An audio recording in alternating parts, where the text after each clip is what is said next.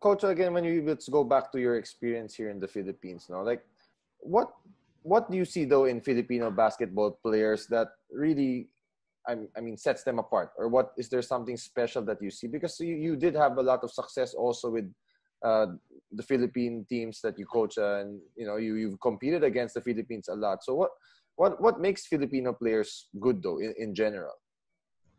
First of all, passion for the basketball. That's the first thing. They like basketball. I always said, you know, why Chinese players are not successful because of the population, because of the talent, skills, and everything, because they don't have passion. Filipino players have a passion. Secondly, Filipino players are very athletic. When I saw your team in Jakarta, they are flying.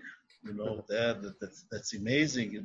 That's I didn't see a long time the players who are that athletic, like Filipino players. They have everything now. I didn't see that they have now some small size point guards like Tenorio, like Jay, the point guards, Tordi Ravenna, even Kiefer Ravenna is a little bit stronger and more athletic than the players before.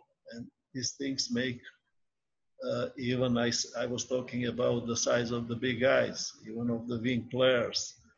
The size now is not a problem in Philippines. I think that the athletic possibilities, what skills and shooting possibilities, what Filipino players in a future will give them a lot of result. And there are a lot of players who are coming, who are good, who are athletic, and with a good import, they can make a really good result. Warning on Coach Paulo Layug for delaying the game. Technical foul on Coach Anton Altamirano for resentment to a call. Coach Charles Chu out of the playing court. Coaches Unfiltered. No refs, no techs.